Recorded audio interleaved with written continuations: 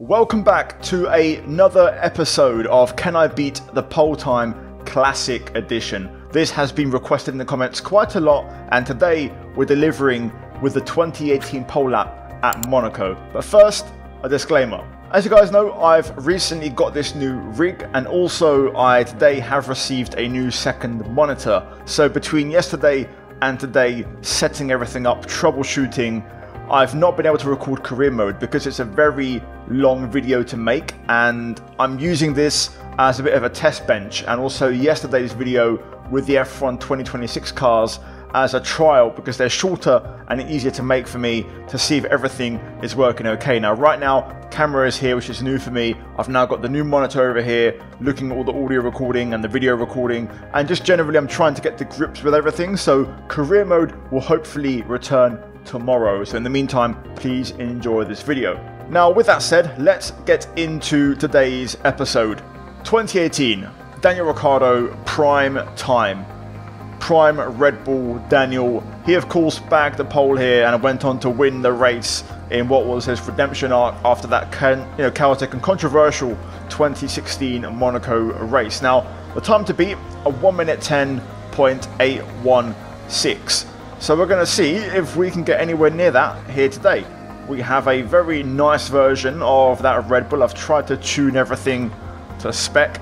At the moment, the tyres are freezing cold, so that's going to be the first thing on the agenda.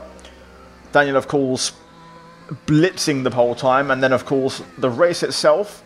He managed to win, having, I think 150 less horsepower after losing part of the turbo, I believe, on the engine, or just having engine trouble in general. So, back in 2018, Red Bull were powered by a Renault modified power unit by Tag Heuer, and, reliability was definitely their biggest issue.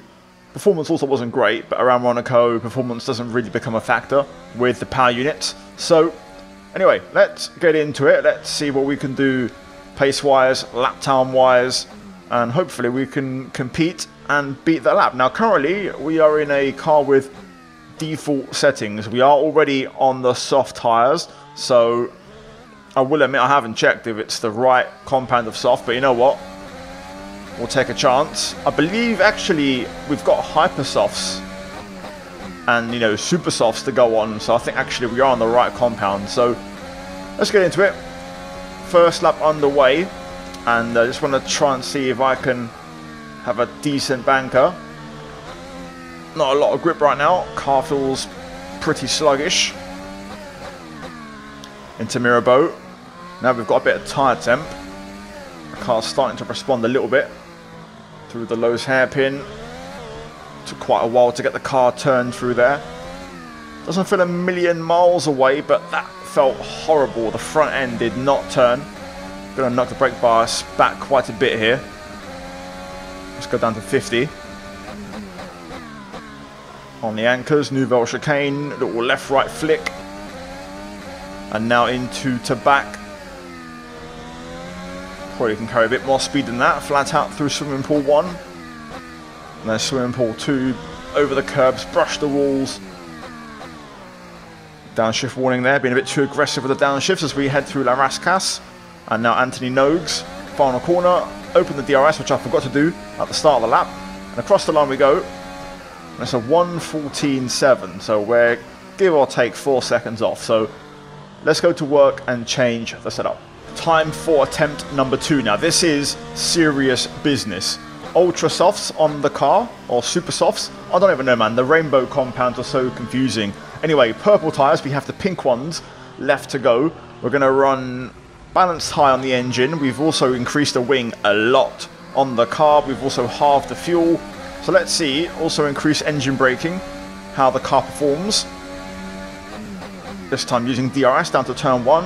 Aggressive over the first curb. Back end gets a little loose as we head uphill into Massenet. Hold it. Stay tight. Probably got a bit too much engine braking on, I think. I'm scrubbing too much speed. Into Mirabeau. But this is where the engine braking is going to work quite nice for us in these corners. You can just throw it in and let the car slow you down. Easy through there. This is where we struggled last time. We're going to get the nose in earlier into Portier. Ours a bit nicer. I want to try and at least improve by 2.5 seconds here into the Nouvelle chicane.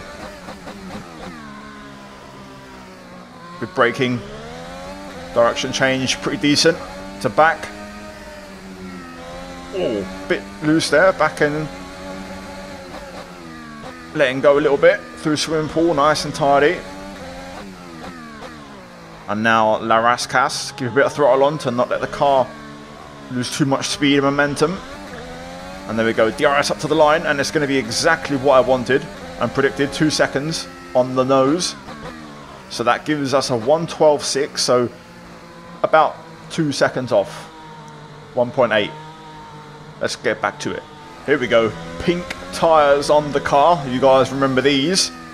The softest of the rainbow allocation before they simplified the tyre compounds. We are going to run this in hot lap mode, so almost party mode as we lock up there into the final corner.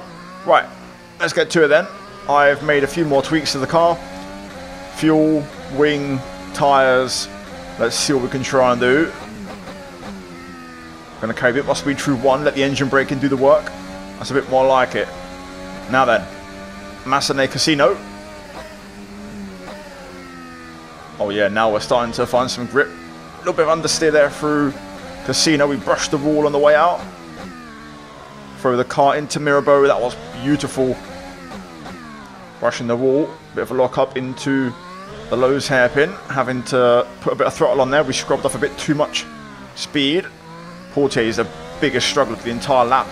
Just can't get the car to get the nose in there at any point. Right then, Nouvelle. Good braking, good direction change. Right to back, we lost the back end last time. This time we keep it under control. Downshift warning again there, so we try and get aggressive. Brushing the wall on the way out of swimming pool. Rascasse keeping the throttle on. Anthony Nogues also. DRS open up to the line. What is it going to be? 1:11.4. Okay. Well, that's a PB.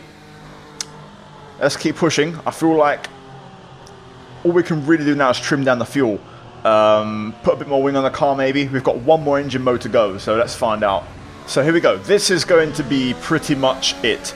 Minimum fuel. You know, we're now going to run maximum engine mode as well, so let's see how it goes. Hot lap mode engaged. I've made some adjustments to the car as well. Maximum wing pretty much. Brake bars all the way to the rear. Let's see how this goes. Turn 1 looks pretty nice. We've got to try and find 0.7 of a second. A bit wide, a little bit wide. That's going to put us wide through here as well, so it's a bit of a scruffy one. Hit the wall, this is a scruffy lap.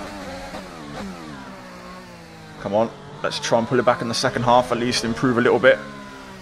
Give ourselves a bit of a delta for a future attempt. Still down by 0.2 from what I can tell on my dash, so we need a good second half of the lap here. Oh, that was excellent. That was really nice. Yeah, that was also really good. Now we're starting to find some time. Oi, back end getting loose over the curbs. Come on.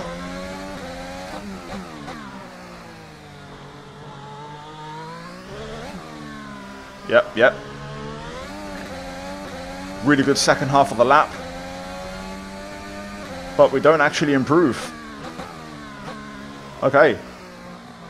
I guess it's that time in the video where we're going to go into sweat mode. So next lap you'll see we'll either be beating the lap or a bunch of mistakes and errors. Car feels pretty dialed in, so I'm not making many errors. Just got to try and clean it up a little bit. That corner, man, I swear to God, Portier is just horrific. I've got to get the nose in early, otherwise we're not going to get the turn in.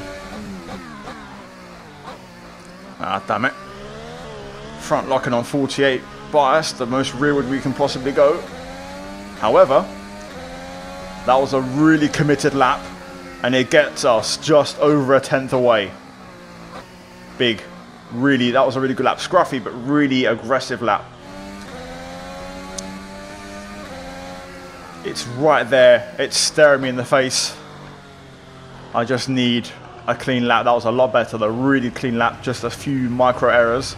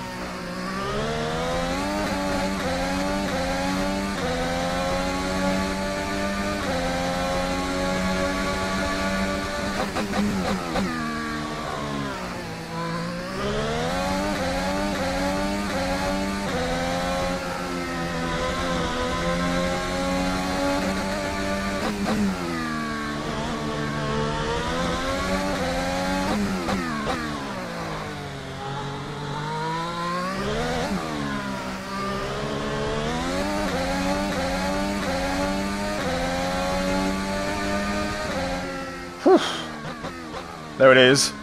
There it is. 4/10. We'll take that. Bit of a scruffy lap, but we were super aggressive. We threw it into the back. We had a big snap and slide. Turn 1 also pretty aggressive. I thought we nailed this corner here. Massenet, we brushed the wall. It was so close. Casino was really good. Raskas, final corner also. The final corner really close to the barrier. Right on the money as well. So big risk paid off. And we beat it by 4/10. So a successful return for the series. Now though, set up. Before then, replay.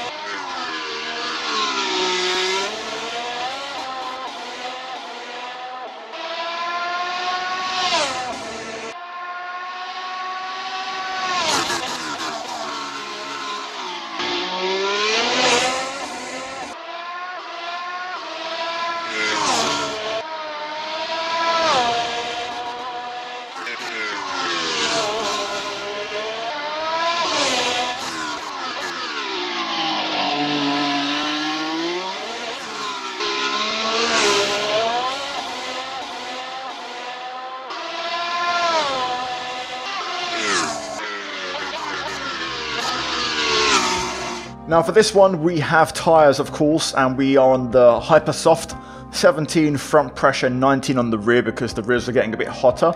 Fuel I set to 3 litres for 2.2 laps. Electronics we have hot lap and motor, and then engine brake on 11 to kind of help the rotation and the car stop in those slower corners. Aero I went for 26 maximum on the front, and then the rears on 25. Alignment I just knocked the camber in the toe a bit more into the negative to have a bit more aggressive, you know, tyre temperature, tyre performance.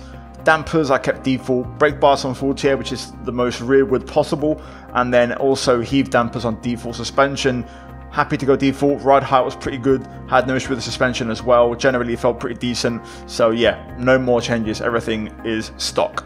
So guys, there we go, that's basically it. Hopefully you enjoyed it. That was actually quite a fun one, and now that I've got this rig worked in pretty well, this felt a lot better than yesterday's video. I'm starting to get more comfortable and more confident, and I think there's going to be some really good videos on the way, and I just hope it also improves my competitive pace. Anyway, down below you're going to have links to the track and the car, so go check those out. Hopefully guys, give it a shot. This is on Assetto Corsa on 98% track grip. I probably could have gone 97 to be fair to get a more accurate lap time, but that 1% always makes a big difference. So I want to hear you guys do lap time wise, and what do you want to see next? You know, what track car combo, what classic pole lap stands out to you. I've got an entire playlist, so go check it out, to not suggest something I've already done, so go watch that. But yeah, in the meantime guys, I'd appreciate a like on the video, subscribe if you're new to the channel for more videos like this, and hopefully career mode should be back tomorrow, so fingers crossed for that one. Anyway, a big shout out to the members for supporting the channel, the videos and the comments, the likes, everything guys, I really appreciate it. Also check out the 2 videos on screen guys if you haven't seen them for more content like this. And yeah guys, I'll see you soon, take care, and let's goodbye from me.